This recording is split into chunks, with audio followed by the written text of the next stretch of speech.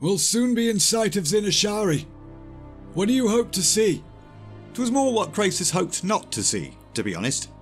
His mind was still addled, but he remembered enough to know that the Well of Eternity was power, and power was not only what the Burning Legion sought, but also the very thing that probably allowed them to reach this realm in the first place. I do not know yet. Just keep going. Soon enough, lights filled the horizon. Countless ridiculously bright lights. Zinashari was the Night Elven capital, a sprawling grand metropolis the likes of which the world would never see again. But there still seemed like too many lights. And as the duo neared, they discovered why. 'Twas not torchlight or crystals. 'Twas raging fires. The city's ablaze. We need to descend. Corelstraz went ahead and did that, dropping hundreds of feet. And with the closer look, the two could now see that the streets were absolutely filled with dead bodies. Brutally slaughtered, including elderly, infirm and young. There's been war here. No, not war. Genocide. Corelstraz then veered towards the city centre, curiously noting that the damage lessened more and more as they neared the palace. In fact, some sections seemed completely untouched by the devastation. What do you know of these sections?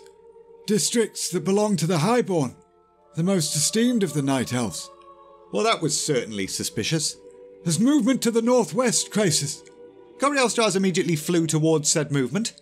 However, probably regretted that decision as soon as the two discovered what it was.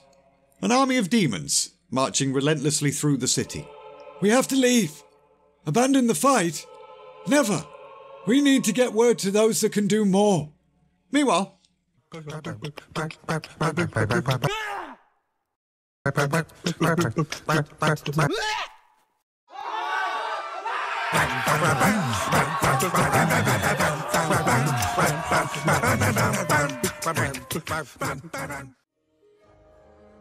Your Majesty.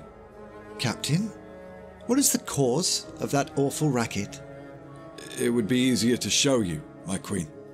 So, the captain escorted the queen to a nearby balcony overlooking the city. Explain this to me, Captain.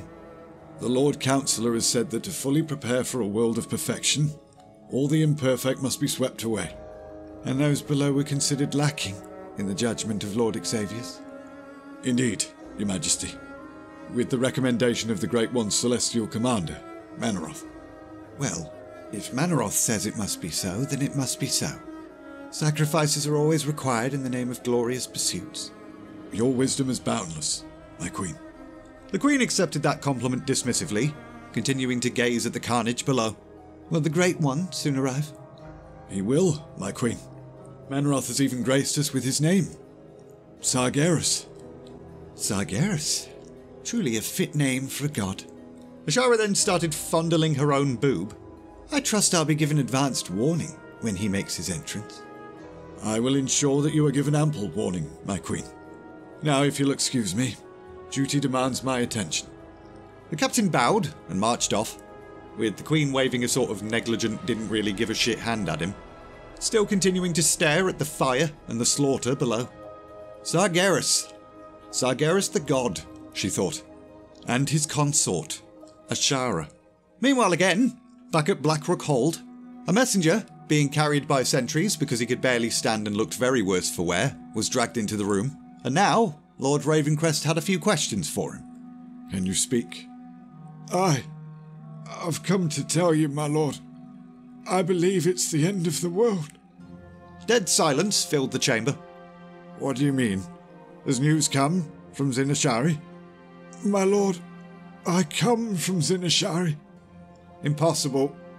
By the best physical means, it would take 3 to 5 nights to get here from there. And sorcery's not available.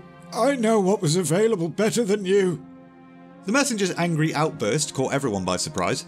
The fact that this bloke was completely disregarding the Moonguard's higher rank suggested he had in fact seen some shit. I was sent to plead for help. Those who could funneled what little power they had to send me here. They may be dead. I may be the only one to survive. The city, lad. What of the city? Zinashar is in ruins, lord. Overrun by monsters. Creatures of nightmare. The messenger then revealed the full story, how the people of the capital had been stunned by the sudden inexplicable loss of their power, how they'd flocked to the palace to seek reassurances, and how an endless multitude of demons poured out of said palace and started slaughtering everyone in sight. We ran, my lord. All of us. Even the most hardened warriors did not stand long. And the palace?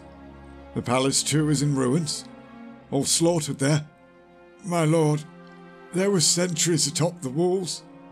They watched the people before the gates opened, and they watched still as the monsters came out. Some murmurs filled the room at that revelation. This must be the work of the Highborn. That's insane. True, they think themselves superior, but they are still night elves, just like us. So we would believe. But their arrogance knows no bounds. Let us not forget that the Highborn obey the orders of the Lord Councillor Xavius. Who the bloody hell's Xavius? He who whispers in the Queen's ear. Our most trusted advisor and a rival of Lord Ravencrest. I don't doubt that he's involved, but he couldn't do this without the Queen's compliance. Even the Highborn worship her. They'll never believe that, brother. Forget that for now. Let them think it's the Councillor. Their choices will still be the same in the end. Ronan didn't exactly know or trust Illidan yet, but he had to agree with this other Night Elf's opinion on the matter. Garethal, send out messengers to every military outpost and commander. This foul situation must be contained. The Moonguard then argued, yet again, we need to regain the use of the well. Force of arms alone will not stand against those monsters. You heard the messenger. As much as I'd love assistance from your vaunted order, force of arms is all we really have at the moment, isn't it? My lord, I feel I may be of some aid. I still have some ability for casting spells. Splendid. We'll need it. Zinashari must be avenged, and the Queen freed from the Highborn. Mr. Ravencrest, sir. What? You need people who can cast spells. I volunteer. Fine. Malfurion then stepped forward. You plan to offer sorcery as well? I'd welcome it, if you have it, regardless of your past crimes. I offer not sorcery, Lord Ravencrest, but magic of a different sort. I offer what has been taught to me by my Shondo, Cenarius. A couple of snort laughs filled the room, but Ravencrest wasn't laughing. You truly believe you can be of some aid? Yes, but not from here. I need to go somewhere quieter. Quieter? I must go to the Temple of Elune, Lord. The Temple of the Mother Moon. I hadn't even thought of them. Their support is definitely needed in this crisis. But what do you hope to achieve there? The removal of the spell which keeps the well's power from our sorcerers, of course.